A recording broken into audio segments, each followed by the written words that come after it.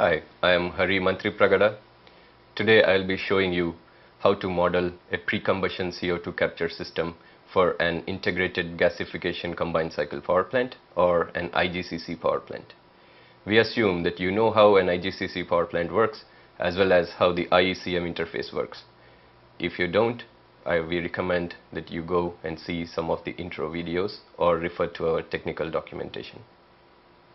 To start a new session, use the File menu or click the New Session button on the left.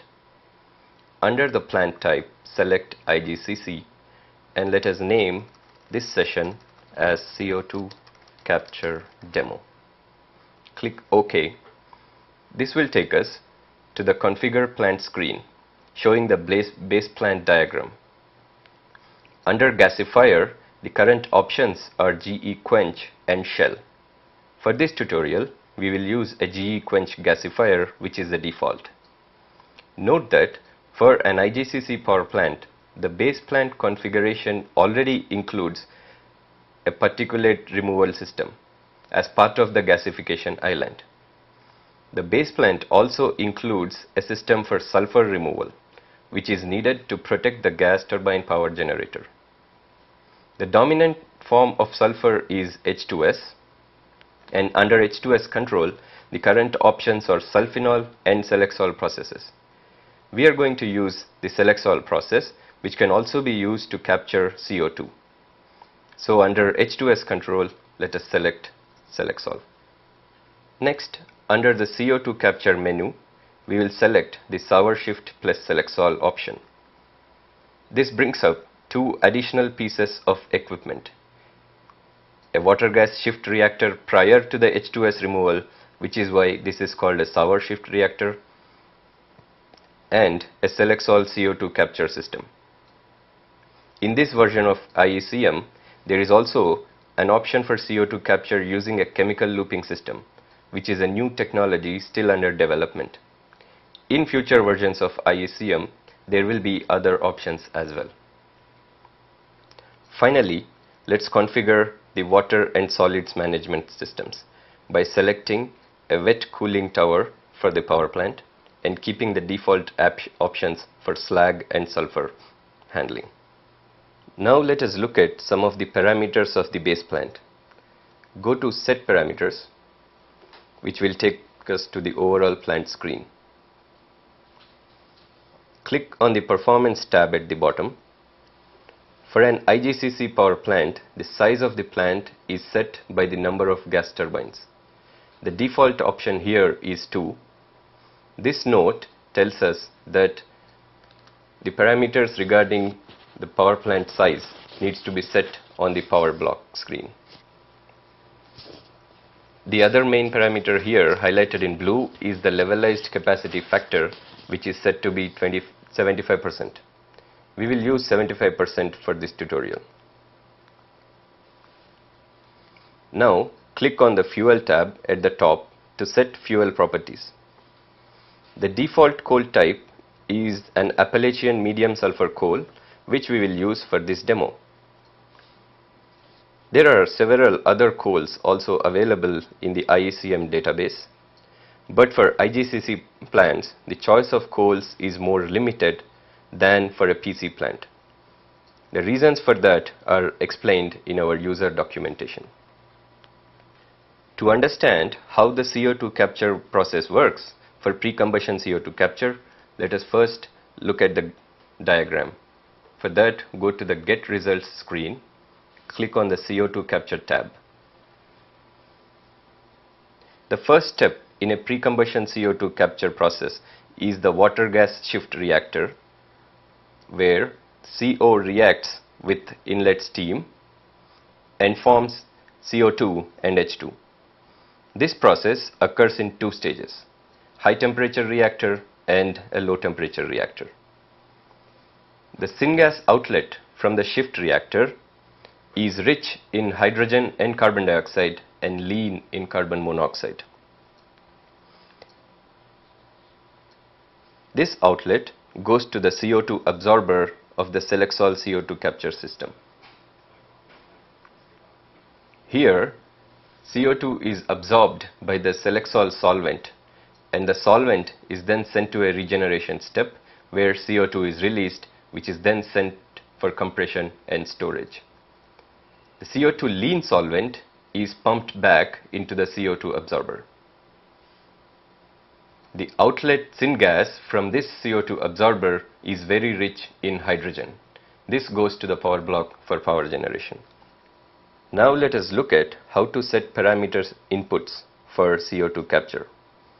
Go to Set Parameters, click on the CO2 Capture tab. The first component you see in the process type is the water gas shift reactor. On this screen, you can adjust parameters pertaining to the shift reactor, such as carbon monoxide to carbon dioxide conversion efficiency, COS to H2S conversion efficiency, the amount of steam added in terms of moles of steam to moles of carbon monoxide. This is determined by stoichiometric considerations, but the user is free to change them. For now, let us use the default values. The other parameters on this screen are the maximum train CO2 capacity, number of operating absorbers, and the number of spare absorbers.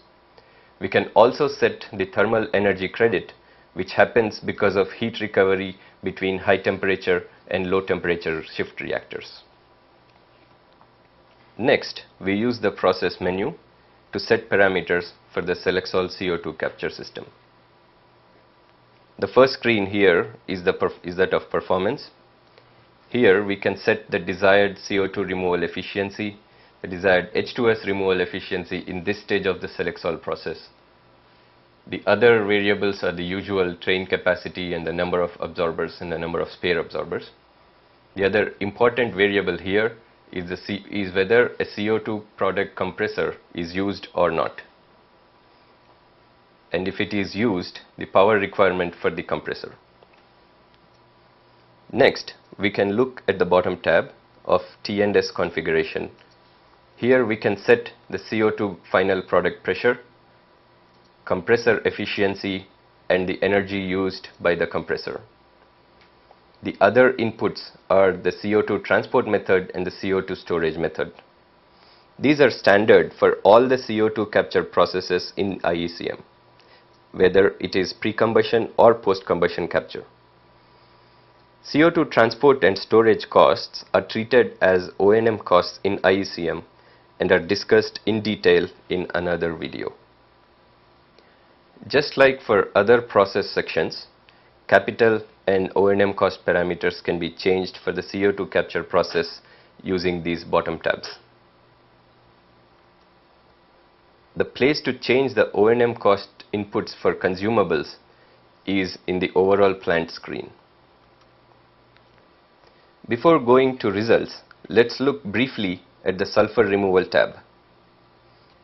Although the main purpose of this system is to capture H2S, the Selexol solvent is also capable of capturing other acid gases like CO2. So you see on this screen a CO2 removal efficiency parameter. Its default is set to 0. This means that this unit is designed to capture only H2S and COS, but not CO2. Note that if you increase the CO2 removal value here, the captured CO2 will follow the sulfur stream and eventually be emitted to the atmosphere at the sulfur recovery plant. Now that all the input parameters have been set, let us look at the results in the Get Results screen. Under CO2 capture, let's go to water gas shift reactor and look at the syngas composition before and after the shift reactor. We notice that most of the carbon monoxide entering into the shift reactor has been converted to carbon dioxide. The carbon monoxide concentration in the outlet syngas is very low, whereas the hydrogen and carbon dioxide concentration is very high. This stream goes to the Selexol CO2 capture process. Now let's look at the process type Selexol CO2 capture and look at the syngas before and after this process. We notice that most of the carbon dioxide has been captured in the Selexol capture process. The outlet stream is now very rich in hydrogen, which is sent to the power block for power generation. Like for other process sections, we can see the capital and O&M costs for the CO2 capture process. The cost of absorbers and other equipment is shown in the capital cost tab. The O&M cost screen shows the cost of solvents and other operational and maintenance costs. The total cost tab shows the annualized cost for the capture system. In order to see the effect of CO2 capture on the plant performance, go to the overall plant screen, click on the plant performance tab at the bottom. Here we can see the energy used by different components like Selexol sulfur capture, Selexol CO2 capture, and the thermal energy credit from the water gas shift reactor.